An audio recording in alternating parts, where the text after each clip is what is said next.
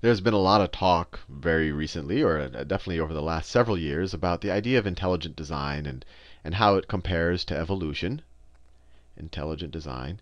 And my goal in this video isn't to kind of enter into that discussion, or it's actually turned into an argument in most circles, but really to make my best attempt to kind of reconcile the notions. So the idea behind intelligent design is really, there are some things that we see in our world that are just so amazing that it seems hard to believe that it could be the product of a set of random processes. And the example that tends to be given is the human eye, which truly is an awe-inspiring device.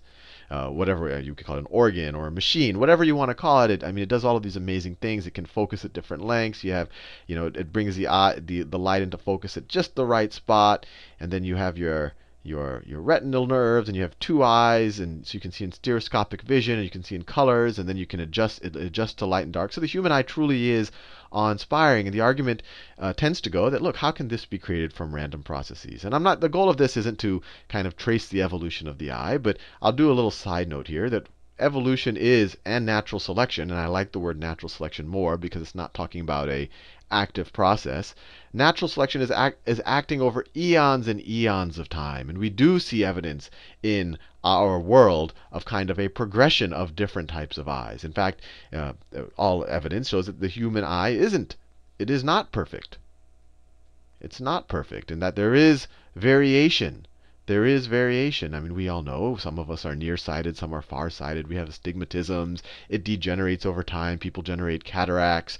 There's a whole set of things that can go wrong with the human eye. And I'm not using that as a rebuttal, but I'm just showing you that there is variation even in what I believe is truly an amazing piece of biology. And even if you go outside of the human world, there's obviously a huge spectrum of eyes. You have fish at the bottom of the ocean that have eyes that are really just light sensors that barely can, maybe tell you, and some insects are like this, whether there's some light or some heat around. Nothing really more than that. And at the other end of the spectrum, far better than humans, you have certain birds and certain type of nocturnal creatures where they can see in the dark. Maybe you have a certain, cats can. Actually, all cats have these reflective material in their eye that allows them much better night vision. So in that way, they're superior to human, and they can see just as good as humans during the daytime. You have certain birds who can see with far more visual clarity at far better distances than humans can. So there is no perfect eye. So I'll go to a little bit of a theological argument here. And for those of you who watch my videos, you know that I'm one to stray away from theological arguments, although I might eventually do a whole philosophy playlist. But I want to be very careful not to offend anyone's sensibilities, because that truly, truly, truly is not my intention.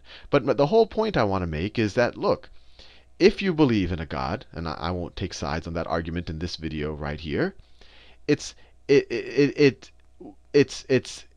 some degree, I would say, almost disparaging of an all-powerful being to say that this human eye, it kind of gives too much importance to us as individuals. I always think that religion, and actually science, actually everything. I mean, we should be humble in our lives, and there should be the realization that we as humans really, this isn't perfection, and to imply that this is the best that a kind of a perfect entity or an all-powerful entity could produce, I think is a little actually disparaging of it. I'll give you another example. And I'll put my engineering hat on here. And once again, I want to be very clear. My goal isn't in this video to say, oh, look, hey, evolution, random processes, that by itself, there's no God, and you just have to live with it. No, that's not my point. I'm actually making the opposite argument, that a belief in God would not point to a God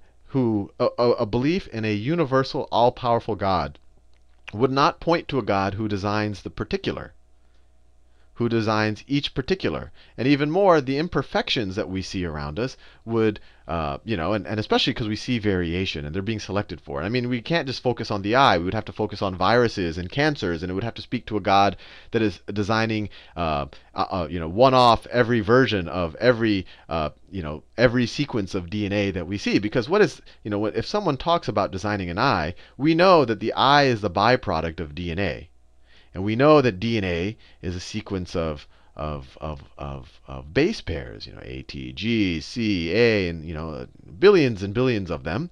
And so when we talk about design, we would be talking literally about designing this sequence. And we even know that a lot of the sequence, there's some noise in there. We know that a lot of it comes from primitive viruses deep in our past. So the argument I'm making here is that if, in order to give credit to the all-powerful, at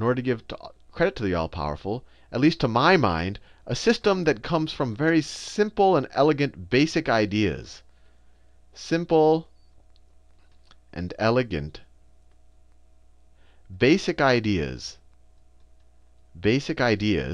like natural selection and variations that, in our DNA, we call those mutations. But an idea and the laws of physics and chemistry, and those, from that simple and elegant basic ideas, for complexity to emerge.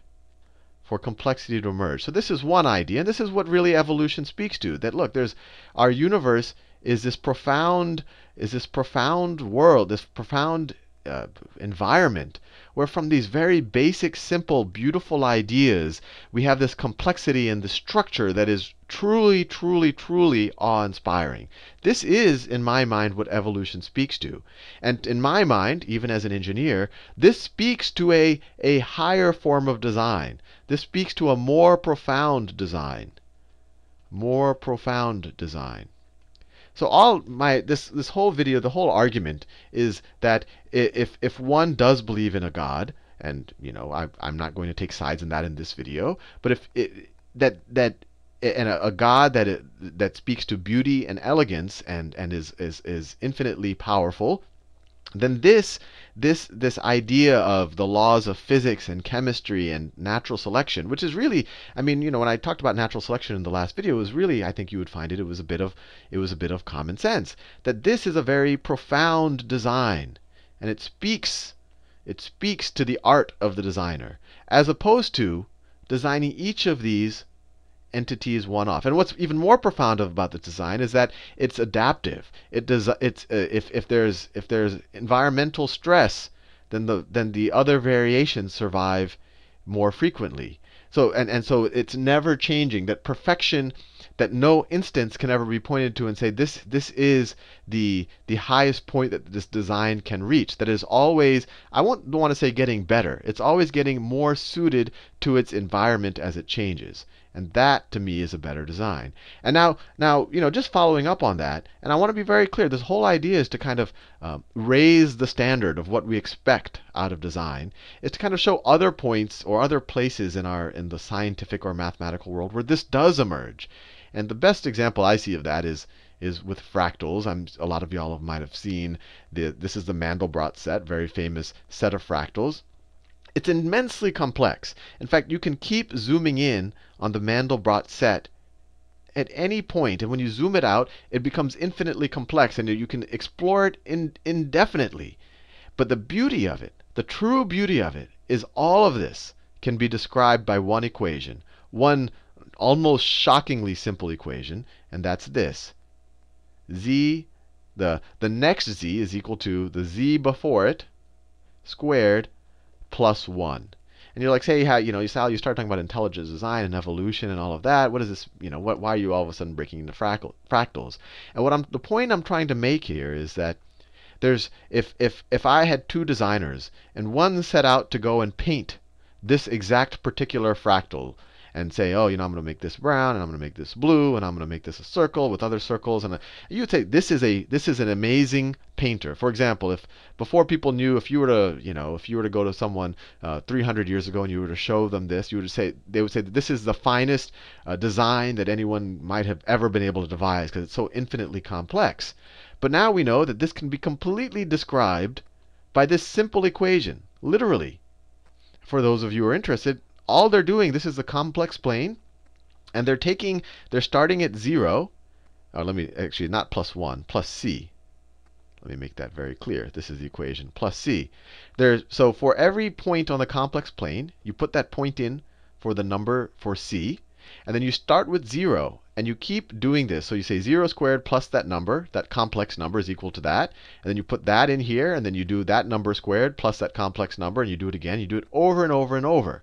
So it turns out that some numbers don't go to infinity, and those numbers are in black. They're considered part of the Mandelbrot set. And then the numbers that do go to infinity, as you iterate on this formula, you color it based on how fast it goes to infinity. And it creates this enormous, this infinitely beautiful and complex pattern. Now, if you were to say, what is a more profound design? And you could ask any engineer this. In my mind, this is the most profound design because it's simple and elegant, but it describes something of infinite complexity. Infinite complexity. It's not just focused on the particular. It's focused on kind of the meta level. It's focused on creating kind of just the idea that of which this is just an example. So anyway, this is probably my most, my video where I steer most away from kind of the science of it all, and maybe I focus a little bit more on the slightly metaphysical or the awe-inspiring. But my whole point here is to really throw out my little idea of how you can reconcile these notions. That evolution, the randomness of it, does not speak to a kind of a godless universe, although I'm not going to take sides on that. It speaks to a more profound God in my mind. So anyway, forgive me for taking my liberties, and I want to make it very clear I don't want to offend anyone's sensibilities, but I really just wanted to throw this idea out there.